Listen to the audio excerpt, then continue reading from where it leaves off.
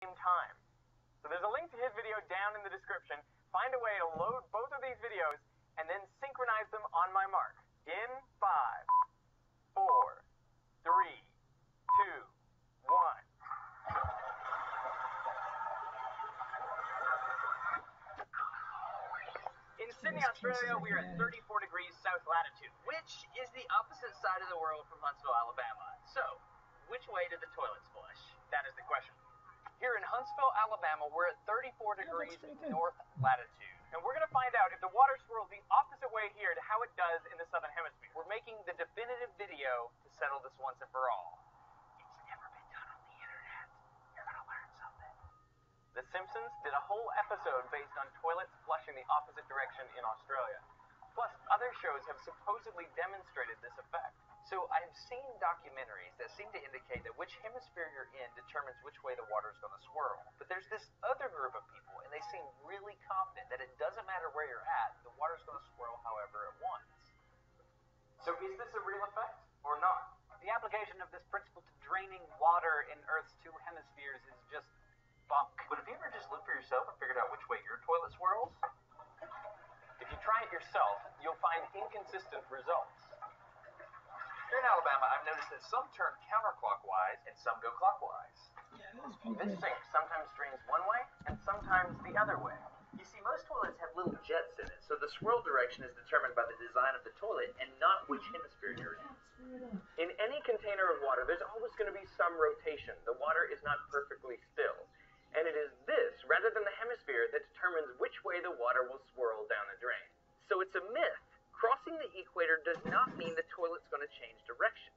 But what if we come into the garage and do a more controlled experiment?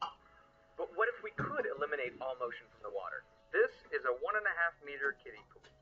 I have here a 5-foot wide kiddie pool. Instead of filling the pool with no vorticity at all, I'm going against the way it's supposed to drain. So I'm trying to fill it with the flow going clockwise. I actually filled the pool in the anti-clockwise direction to be sure that any clockwise motion we see is not due to the way I filled the pool. So let's let the water settle for a complete day so that we know that it's perfectly still. And I've left this water sitting here for 24 hours. So it seems like I've damped all of the motions from the filling. Well, I'm not going to reach in and pull a plug out because that would induce some vorticity. I'm going to use this valve that I have connected to the bottom of the pool. I really hope this works. Destin, wish me luck. Good luck, Derek. I'm about to pull the plug. Okay, opening the valve in 3, 2, 1. Water should be flowing. And the pool is draining. But you can't see any motion of the water just yet. The water's been flowing for a couple of minutes, and I haven't seen anything yet, so we're going to put some dye in it. To help us see where the water's flowing, I'm going to put some food coloring in on the 4 cardinal directions around the pool.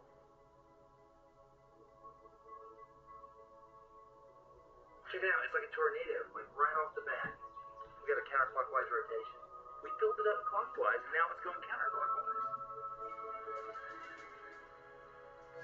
You can clearly see that the water is flowing clockwise in this direction, and that makes sense because that's how it should flow in the Southern Hemisphere due to the Earth's rotation. We have a kiddie pool in my garage, and the whole Earth is rotating, and the water's going counterclockwise because I'm in the Northern Hemisphere. It's real. This is real. But you can see what a tiny little effect it is, and what extraordinary lengths I had to go to see this effect. So really, you're not going to see it in a bathtub, and you're not going to see it in a sink or in a toilet, because there are other sources of angular momentum that totally wash out this effect. We just proved it because we just eliminated variables. The Coriolis effect is real. There you have it. It works. To understand how it works, imagine a pool with one edge touching the South Pole. Think about a pool near the North Pole. The pool is stationary relative to Earth, but every day it's actually completing one pole revolution. The Earth is spinning on its axis, so the pool spins around the pole once a day. Now you can see the side of the pool furthest from the pole travels much farther every day than the side right next to the pole. The whole pool is moving, but the part that's closest to the equator has more momentum, and the part that's closest to the pole has less. So the outer side of the pool is moving fastest towards the east, and as you get closer to the pole, the velocity decreases down to 0. Think about these velocities relative to the drain in the middle. Now, imagine we drain the pool. When we pull the plug, all the starts moving towards the middle. Water from the far side is moving too fast relative to the drain, and so it gets out ahead, whereas water from near the pole is going too slow, and so it lags behind. The side nearest the equator is going faster, so that water outruns the drain. But the water nearest the pole is going slower, so it falls behind. So when the water approaches the drain, it swirls counterclockwise. This is the reason hurricanes swirl counterclockwise in the northern hemisphere. And this is the reason cyclones swirl clockwise in the southern hemisphere. The center of the hurricane has lower pressure, just like a drain. So the hurricane swirls just like our pool. The higher pressure air rushes into the eye of the storm, and just like in our pool, swirls in the direction dictated by the hemisphere. And that's the truth about toilet swirl. That was awesome. What'd you think? I definitely learned something. And if you did too, then you should share these videos with your friends. It's the first internet experiment from 2 different locations.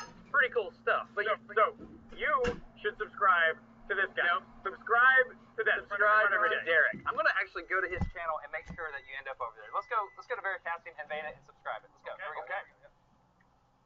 Yeah, you're here. Oh, hey, these are some of my subscribers. I am so glad to see you here. While you're here, subscribe to Destin's channel. That's what we're gonna do. We're gonna subscribe to Veritasium en masse because it's an awesome This channel. is a good-looking channel. I like your logo. I like what you got going on over here. Oh, look. Where's the subscribe button? Okay, I hope you enjoyed this But really seriously, interesting have you